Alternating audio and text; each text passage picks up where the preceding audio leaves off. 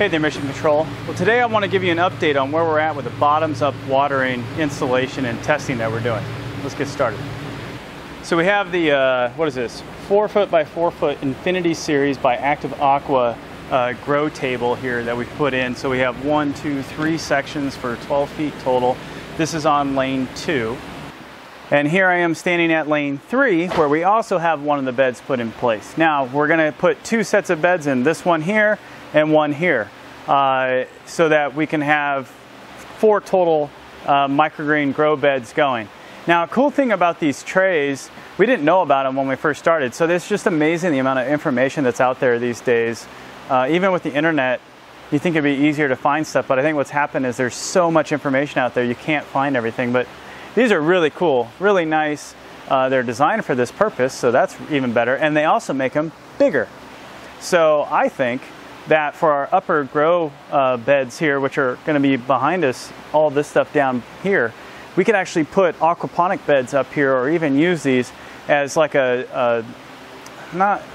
could put a floating raft system in these and actually fill it full of aquaponic lettuce if we wanted to, and just have a constant flow system and a drain for aquaponics. Now right now these are microgreens, they're not aquaponics, but I'm just talking about the future. Back on lane 2, we actually have just normal well water coming up here, which is nice and clean, and we're doing some experiments that we'll tell you about in the future here with those. But on lane 3, we actually have aquaponic water running up to it to test that out. You know, sometimes it's hard to say when you're wrong and you make mistakes. In this case, it's one that I got to own up to, and that is when it comes to leveling these guys. Hindsight being 2020, the footings, let's back up. We redid the footings on every lane except for lane 2, but it doesn't really matter. When we put the footings in, we leveled everything. Forward, back, left, right, everything was leveled. But with settling, we're getting a lot of movement occurring. And quite frankly, I think my leveling was not as good as it should have been. So now we have to deal with that and compensate. So what I've done is I'm just cut pieces of a PVC pipe here, 1-inch PVC pipe, and I raised the racking up underneath so that the grow table is nice and level, because the racking's level under it, and leveled it all out. So leveling being hugely important for these types of tables to work, this has introduced some challenges. If we keep getting settling, then this will make it difficult for everything to fill and drain correctly. But right now we got it at the good enough point, but this is something to keep an eye on. And again, in the future, if I were to do a setup like Hab 1 again, all the footings I would spend a lot of time on to really make sure they're sunk down in the ground a long way, so that settling wouldn't be an issue, and that they were all perfectly level. Or that I had the ability to adjust everything. Well, I probably do both, make it as level as I could, and then give myself the ability to adjust things. But here we are. This is what we got, so we got to make it work. All right, so drainage on these beds is something that's hugely important. We do not want standing water. Now, they make drains for these beds. They're called ebb and flow drains. And what happens, there's 2 pieces of it. There's an overflow, which we do need to install in these. And then there's the inlet. Overflow is just you set the height, and if the water gets up that high, it just drains, so you never flood. And then you have your filling port, which goes in, mounts into the bed, and then the pump pumps the water up through the filling port. And when it's done pumping, the pump turns off by its design, how these beds are designed, and the water flows back down and back through the pump in reverse. And it's cool because it kind of cleans out the pump and everything, and the water in the bed will drain back through there. But the challenge here is that the way that those beds are set up, they don't mind if there's a little bit of water left behind. And I'm having a really hard time finding a flush mount drain. Went to the hardware store and they sell them for sinks, and I think that's what I'm going to end up doing, is putting a sink drain on this and then dropping the pipe. This pipe right here is actually the drain pipe from up top. What I did right now for the meantime is I just drilled a 1/4-inch hole in the bottom of the grow bed and letting it drain down through this pipe so the water doesn't splash everywhere right into the aquaponics bed. I think that's totally acceptable for these trials that we're doing with this.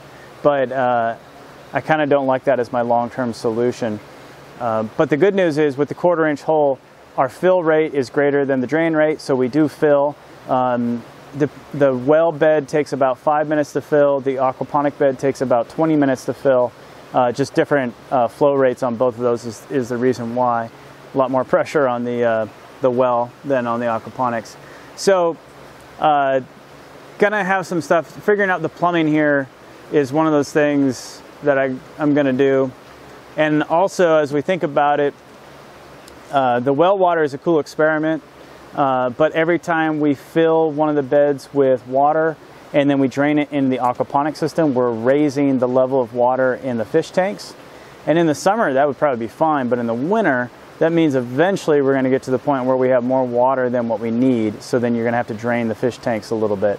Or you're gonna have to run drains into the main drain system of the building and get it out of the building. So those are some things that we're going to have to consider, but right now I'm leaning that the aquaponic water is actually going to be really good for us. As long as it doesn't touch the edible part of the plants, then will also be good, because that's aquaponics. So we'll see how it goes. Well, yesterday I did an initial test with cocoa coir here, and I put this tray in and then I let it sit in there. I filled it. I'm trying to get you close so you can actually see here. You can kind of see how wet it is. This actually sat, it had the water in it, and then it drained, and I just let it get to the very bottom of the tray, just really close to the bottom here, and the wicking effect, the capillary effect here, really took over, and all this cocoa coir is really, really wet. And this has actually sat overnight, and it's still pretty wet. It sat overnight without water on it. So really good stuff, I think, is happening here. We just need to get it all dialed in. Another part of what we have to dial in is automation for this stuff. So some choices that I have, I could put another pump in the system to run the upper beds, essentially drop it down into the aquaponics and then run aquaponic water up here, which would give me more pressure.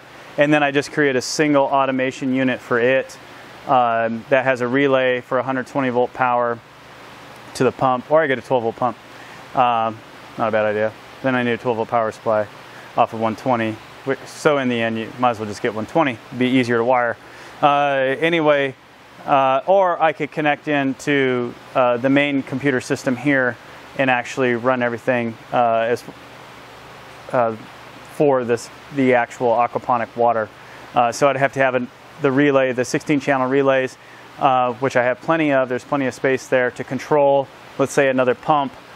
I think that's a good idea. I think I'm going to do that. Man, you guys are awesome. So what I just did in my head is I figured out that I'll use the 16 channel relay, which means I don't have to redo any automation. I just need to run another 120 volt plug panel here, like what I did for the lights, and then drop a second pump in and control that pump that way, and actually have it go up and down. And or I could even do 2 pumps, one for each bed, do it different times, do it simultaneously, and I think that should work pretty nice. And that gives us redundancy, right? Because one went down, not both of them be down. I'll think about that some more. Curious to know what your thoughts are, but that's the game plan so far right now with automation. Live, brought to you live by TheRealMartian. So there you have it. Currently we have the 2 trays in right now. Leveling, drainage, plumbing, automation, still things that we need to deal with. We have 2 more trays coming. That will be on bed 2 of each lane 2 and 3. So we'll have a total of 4 microgreen grow trays when it's all said and done. And I think personally that these could also be used for aquaponic floating systems, a little raft system, so you can actually grow your lettuce up top here. I think that might be a really cool thing to do. And that frees up the media beds for the higher stature plants that grow deeper and have more stuff up above the ground. I think that would work pretty well. And on temperature update and insulation, so insulation is doing pretty good right now today. It's about 50 degrees Fahrenheit outside. We actually have turned the heat up in the building. I think I set it to, what is it, 68? Yeah, I'm looking at thermostat here. Went up to 68 degrees during the day and 60 degrees at night, so increased it just a little bit. but every little bit costs a lot, so we don't want to put it up higher than we have to. But it hasn't turned on at all in the last, almost 2 hours. And it's cloudy outside. So really happy with how that's going. That's nice. Anyway, that's it for this video. Hope you enjoyed it. If you did, be sure to give us a thumbs up and hit subscribe. And don't forget, you can follow us on Facebook, Twitter, and on Patreon. In the meantime, this is The Real Martian.